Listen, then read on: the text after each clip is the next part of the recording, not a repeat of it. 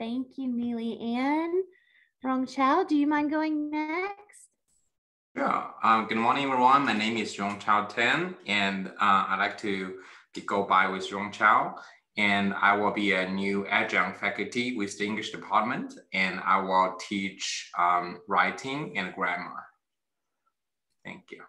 Thank you. We're so glad that you're with us at Nashville State and becoming part of our family and becoming an adjunct with us. Tim, do you mind going next? Sure.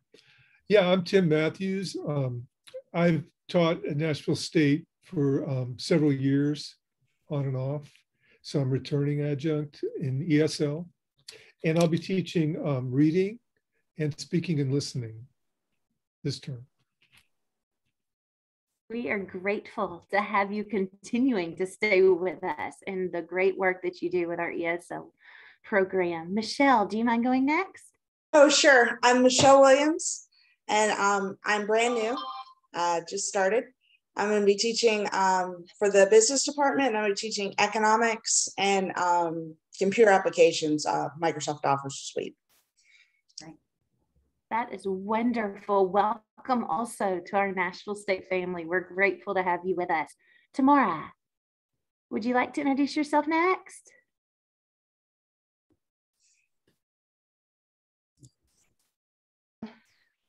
Hello, everyone. My name is Tamara Sanders. I like to go by Tamara, but I know some people, when they see the name, they don't know how to pronounce it, so Tam works just fine.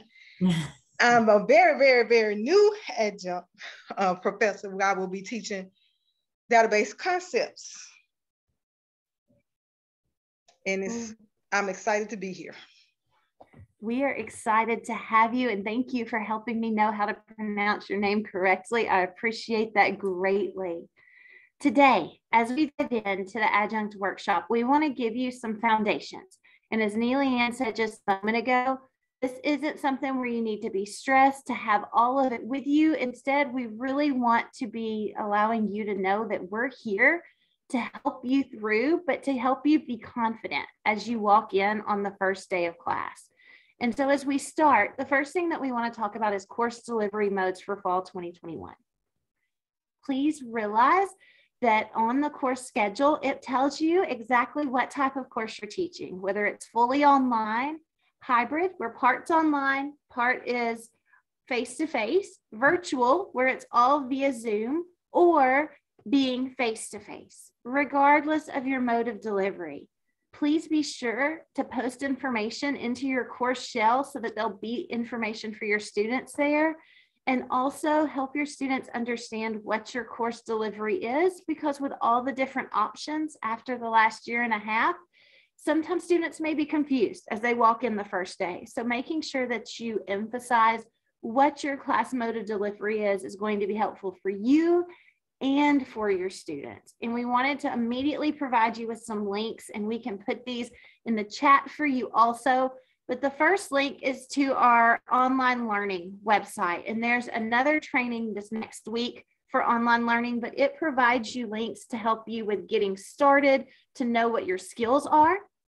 And that link is now in the chat. And they also can provide additional support for you. And so I want to go ahead and I just messed up and did the wrong copy, but this will take you to our Teaching Center website to have many, many more additional links for you as we move forward. And so most importantly, you're not alone. And that's the message we want you to have today. Whether you're new or been here multiple years, you have resources at Nashville State to help support you as you are teaching. And now, Neely Ann, we're going to talk about the first week of class. So it's the first, well, we're going to be starting the first week of class, and a lot of our students are nervous. A lot are returning to school. They're new college students or adult learners. So we really want to make sure that we make a positive first impression, or a really strong first impression. When we think about the first day strategies, and again, some of these things seem like, of course you would do that, but it's just easy sometimes to forget or not include it all. So we really like to highlight the importance of the first day. And number one to me is be familiar with the technology. And this is for meeting virtually and or in person. Because again, some of you may be doing some hybrid options, some Zoom, some of you may be all in person, but feeling comfortable with the equipment you're going to be using. So either going a different day or getting there early, logging in, turning on the camera, making sure you can pull up a PowerPoint if you're going to do it. You want to do all of that before the students get there, because you of course you want to seem competent, but also you want to be comfortable. And if you're trying to greet students and get comfortable with technology and all at the same time, it's also a missed opportunity to connect with students. So again, I highly encourage you that you're comfortable with that, because this is going to set the tone for the entire semester. You know, different research says different amount of seconds, but we all know that really a first impression is within the first minute. So it's really important to be thinking about the tone that you're going to set. And so part of that is calling roll, but my suggestion would be, especially if you're in person, get there early so you can greet students as they come in individually.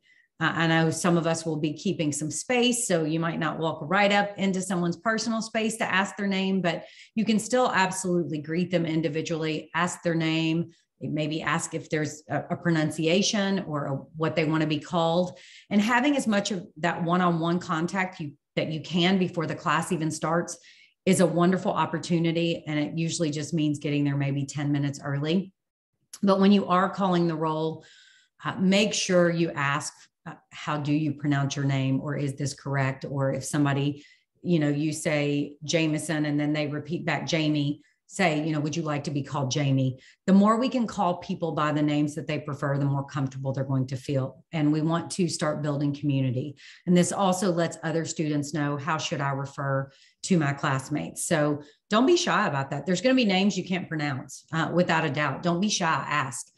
I know even my name seems pretty basic to me, but I can't tell you how many times I've been called Nellie instead of Neely. And I much prefer Neely Ann to Nellie. So, you know, if somebody asked me that, I'm much more relieved that they asked than just continuing with the wrong pronunciation. So don't be shy about that.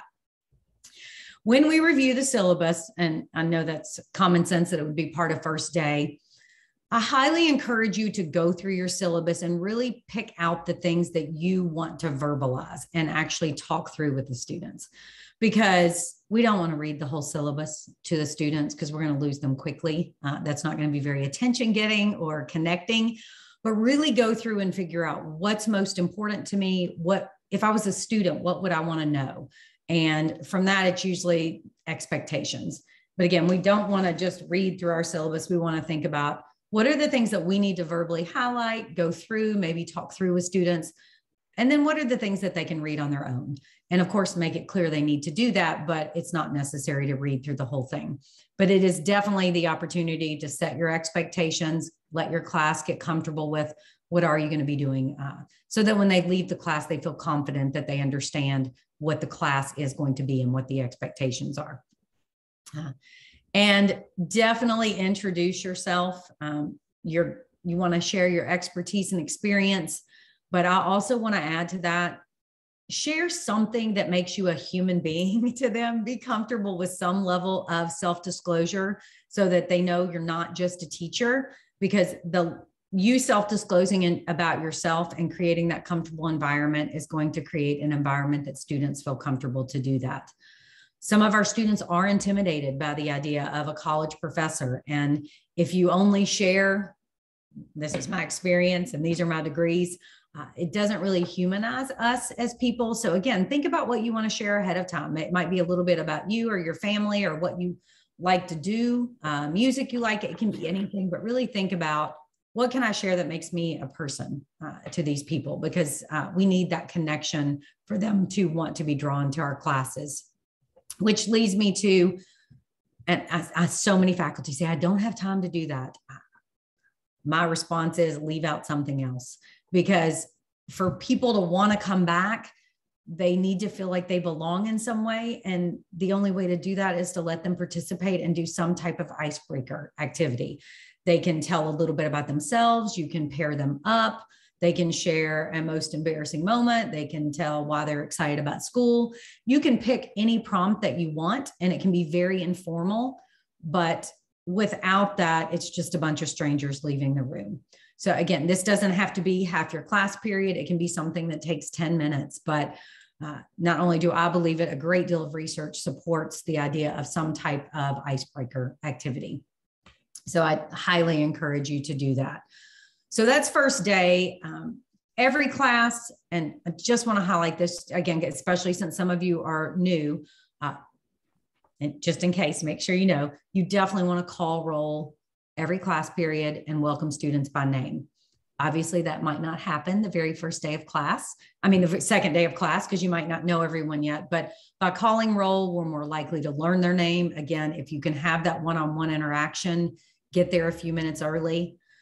And I should have mentioned this earlier. You all, if you are, or how many of you are in Zoom? I should just ask that before I even, a couple of you. Okay. So the same applies for a Zoom room. You can get through your Zoom room early, talk to them as they come in.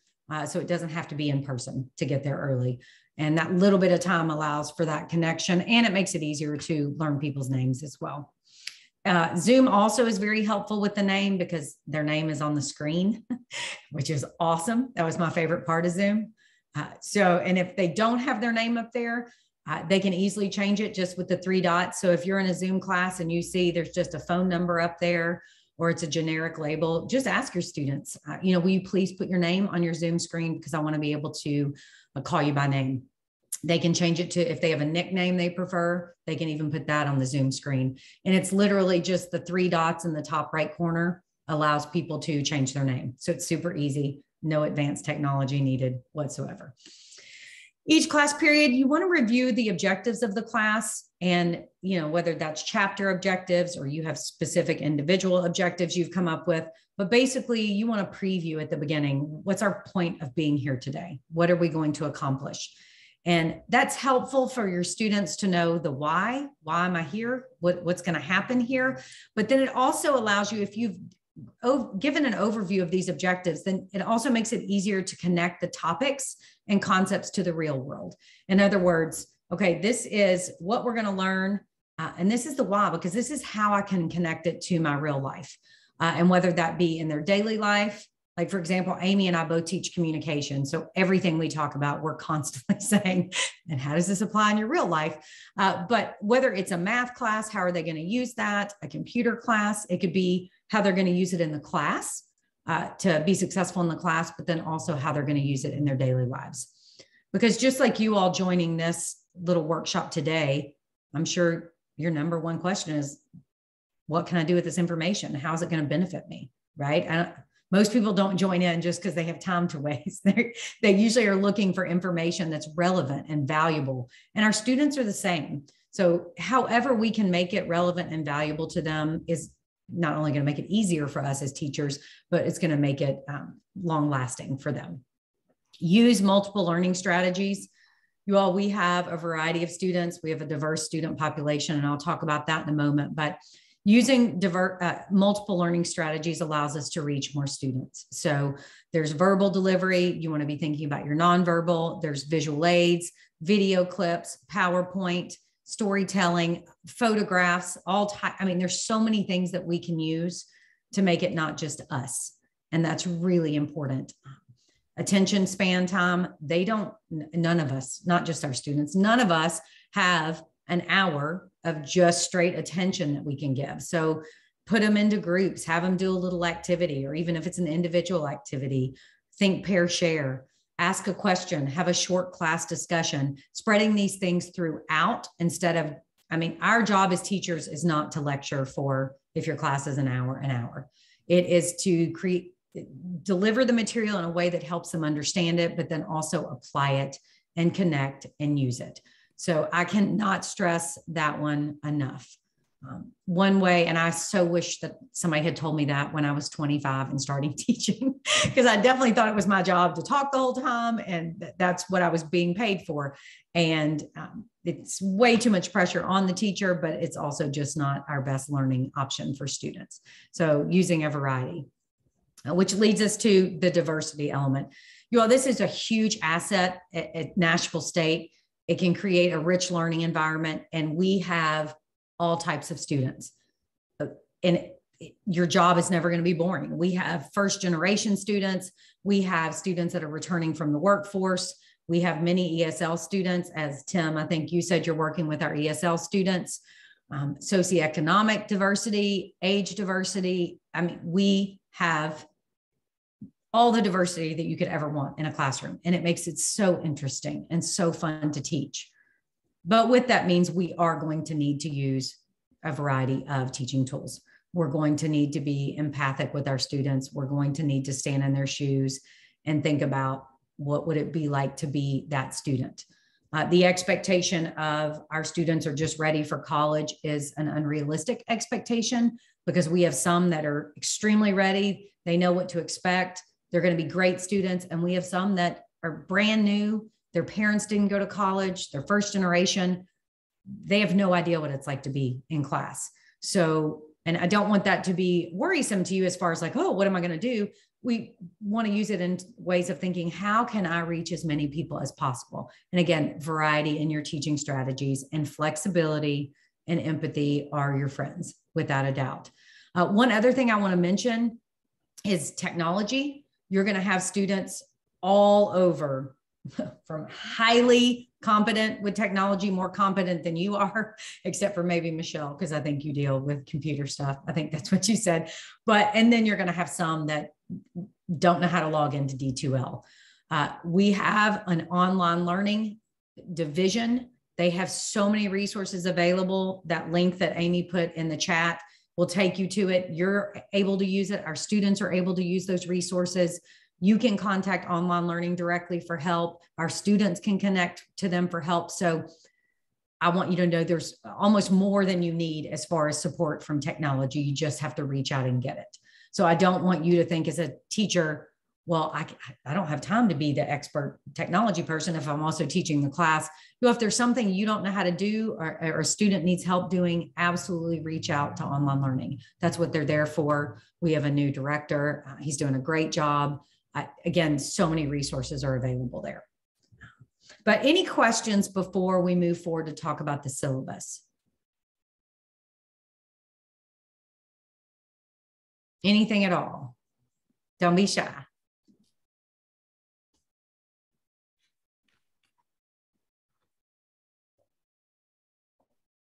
You heard me, Leanne, and I say multiple times: community, support, multiple learning strategies, diversity. Whenever we keep saying these words, we're really emphasizing culturally responsive teaching practices. If we welcome our students into the classroom every time, it gives them a sense of belonging. If we provide additional resources, they feel that the community at Nashville State supports them, accepts them, and as a result, they're more likely to engage in the classroom and learn better. And so as we talk about these culturally responsive teaching practices, one, we as faculty want to feel like we are knowledgeable and accepted when we go in the classroom, but we also want to transfer that feeling to our students so they feel like the classroom is a place where they are welcomed, whether it's in person or fully online. They know that they belong there, because when we feel like we belong, we're going to be able to learn more. And as we talk about first day strategies and first week strategies, I want to go back and emphasize our syllabus. Your syllabus sets the standard for your course. And so you want to spend time with your syllabus and look at the policies in depth. Now, your dean, director, or program coordinator, course lead has a copy of the master syllabus for every course. That includes all of the policies that have to be there for Nashville State. But we also want you to think about additional policies. What's your cell phone or electronic device policy? If you're in Zoom virtually every class, they're gonna have technology there. But do you want to address the fact that you are asking them to put their cell phones away while they're in class with you? Are you asking them to put their phones on mute? Are you going to have requirements of cameras on or cameras off during certain parts of class? All of these types of policies are things that you can spell out from the beginning to help you and your students understand what the expectations are. And if we set those standards at the beginning of the semester, it's much easier for us to enforce them as we move through. Be specific with these policies and procedures. Know what your standards are for attendance. Are you taking attendance each time you call roll? Yes, we are. So we know when our students are there, but we also want to spell out what the attendance policy is. What is our behavior policy in the classroom? What do we need to do to help our class run well? One thing that I found that helps me run well is a class acknowledgement. And there's an example on the next slide. And after we review the syllabus, I give this to my students and they sign it and they tell me that they have read the syllabus, they understand the syllabus, and they are ready to abide by the syllabus. And that way, if something comes up in week 10 of the semester, I can pull it back out and say, we agreed to this on week 1. Let's follow it for these last 5 weeks to help us move through. And if you notice, there's some other things under there. I asked for their actual name, their contact phone number, an alternate email address. So if they disappear from class, I can check up on them and make sure they're doing okay. On mine, I asked them, what's one important thing about you that I should know? Sometimes the answer is, I like the color blue. Other times they tell me that they're working 4 part-time jobs and going to school full-time. This is a great way to learn about your students, but in a way where they're not having to raise their hand and share it in front of everyone. When we ask students about these, it helps us, again, start building community and connection with our students. On the Teaching Center's website, on our resources page, there are different types of policies available for you because we know that starting from scratch isn't always comfortable.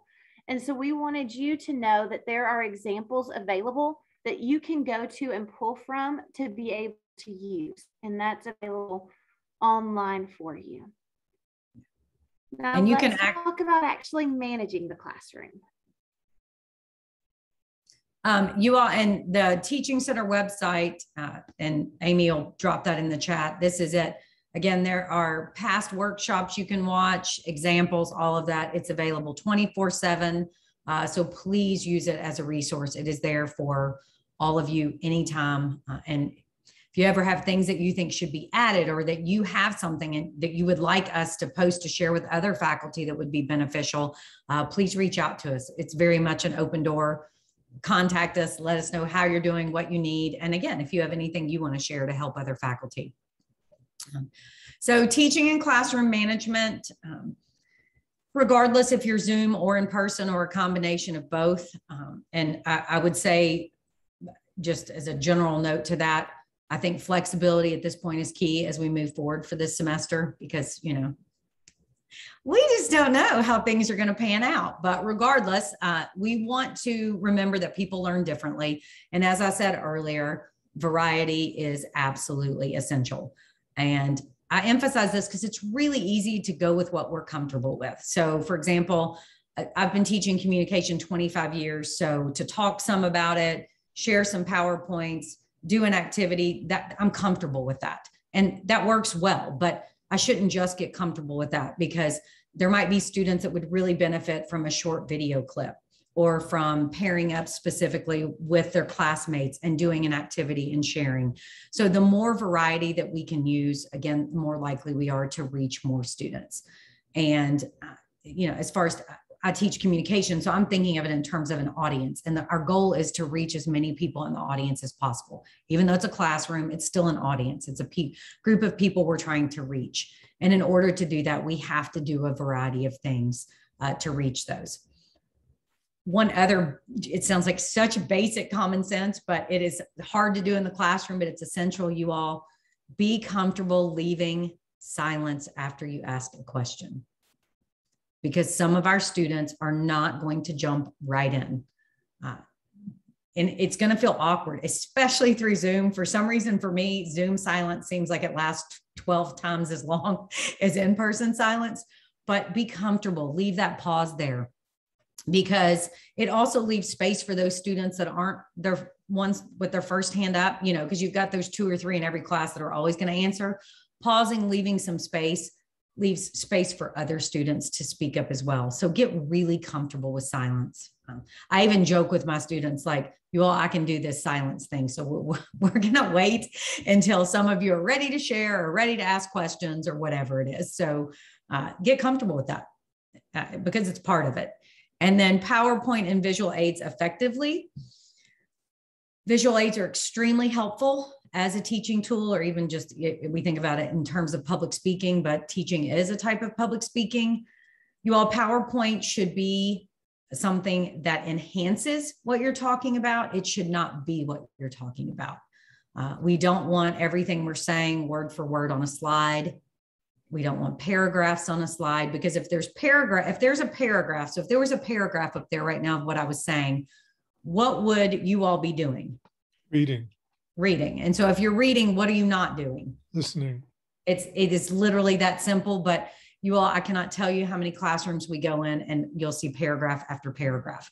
And that's just because, again, Amy and I are lucky that we teach a topic that then also applies to actually teaching. So use like what we do here, short words and phrases. If it's obviously a quotation or something like that, use full sentences, but really keep it brief so that it's enhancing what you're talking about. Same thing with the video. If you're going to use a video, if you've talked about the concept for 10 minutes, the video doesn't need to be 10 minutes, right? So really you want to think about it, using it in terms of the time that you're spending with it and the attention that you're getting from your audience. And is it going to have payoff? Because really a visual aid should help the audience either understand, retain, or get the attention of your audience. So it's not necessary to have a PowerPoint all the time, right? It's not necessary to have a visual aid all the time, but when we are, or when we do, we want to use them effectively. Those of you who are just starting out, if you are uncomfortable with visual aids or you want some extra help, again, Amy and I both are in the teaching center, but we also both teach communication courses, which means we both teach visual aids. Don't hesitate to send us an email. We would be happy to set up an individual Zoom session with you, walk you through some things like that we're happy to do that. The last thing I want to mention, well, two more things, communication with your classes. This is the Nashville State policy, meaning campus-wide, as far as what it says with how we will communicate with emails. That's a starting place. I highly encourage you in your syllabus to be very clear about how long it will take you to email back, grades posted, all of that, because by setting those expectations, not only do you hold yourself accountable, it lets students know what they can expect, and it also keeps you from getting emails that you don't need.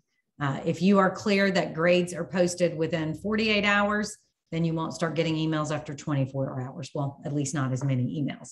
So it helps us hold ourselves accountable, but also lets students know how long it's going to take you to respond.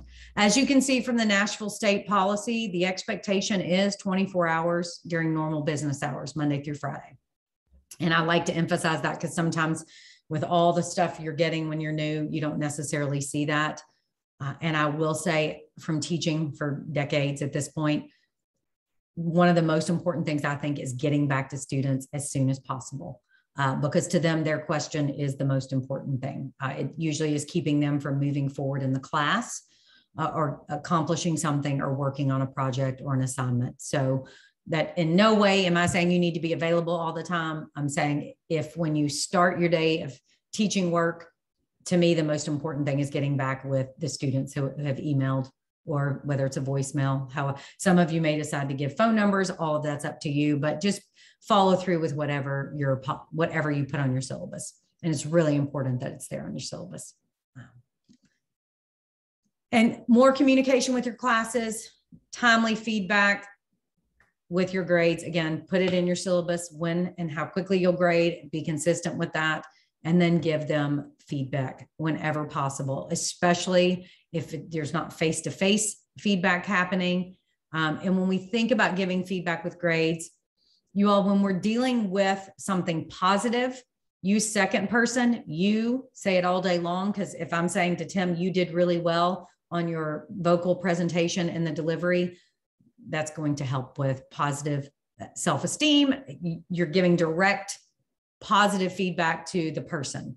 When it's something that needs to be corrected or improved, which is, it's going to happen, right? That's what we're supposed to do as teachers. Very rarely do we have a student that doesn't need any improvement or correction, because they wouldn't be in school if they didn't need it. But third person really helps. So for example, I might, for an outline they turned in, I might, instead of saying, Tim, your outline needs this, I would just say, the outline needs to have more detail. The outline wasn't fully developed. The outline needs to cite sources. And that's such a minor shift, but again, keeping positive in second person and corrections and improvements needed in third person really can make a difference in how the student is receiving the feedback and how they feel about themselves. So what questions do you have before we move forward from there? I have a quick question. Sure. At the beginning of this section, you mentioned, you know, some of us are doing Zoom, hybrid, in person. Mm-hmm. You know, we never know what's going to happen considering what's going on with COVID. Can you tell me how we would be notified if we need to pivot? Like I'm teaching in person. So how would I be notified if I need to pivot and go online? Go ahead, Amy. Mm-hmm. You will get an email that is sent out to either all faculty or just to you, depending on your class. And so if there is someone in your class that has to be quarantined, the school is going to contact you by email and tell you and your dean or director, this student is in your class, they're having to quarantine, here's the information. If you're a close contact, the school will also contact you and tell you that you are a close contact and need to quarantine, and as a result need to pivot onto online. If the entire school had to do that, an email will come to all of us at our nscc.edu email addresses, and it would be posted on the Nashville State website. And so telling students that the Nashville State website is going to be the first source of information, but then also following up with, if our class has to change, I will post in the news section of our course and email everyone through detail. Mm-hmm. And that way students know that when you know if something has to change, you're shifting. And that doesn't take away the fear or the, oh no, what if we have to, but it at least gives everyone a plan. And it says, if we have to do this, we have a plan what we're doing. And so we are able to take away a little bit of the fear of what if. Mm-hmm. And which leads to, you all obviously were teaching in a very unique time. I mean, in 25 years of teaching, this has definitely been the most unique, well, and really challenging. I mean, if we're honest, but it is really important that our students feel confidence from us and that we're capable of being flexible. This is going to be okay. If things change, you'll be informed. Because it would be really easy for all of us to be like, oh, we don't have the answers. We don't know. And if we seem anxious, that's going to make them anxious. So it's just a time of, we don't know, right? That's the time we're living in. But them knowing that, as Amy said, giving that information, if change happens, this is where it'll be posted. You'll get an email, all of those things, at least they know. And that's really all we can do at this point. But I do think if we can be as positive as possible about it, it will help some with how our students are feeling about it. Other questions? And that was a great question. Other questions?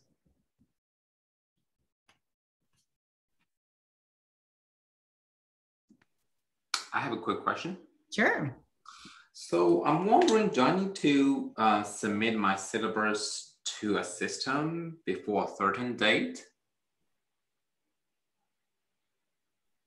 You will submit your syllabus to your course shell at elearn.nscc.edu before the classes start on Monday morning.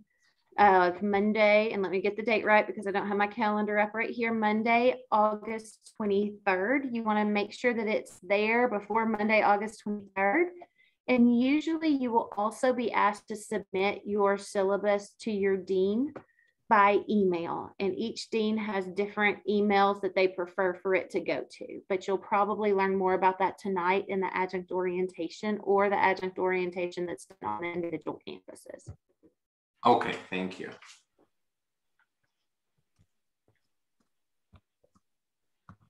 Other great questions.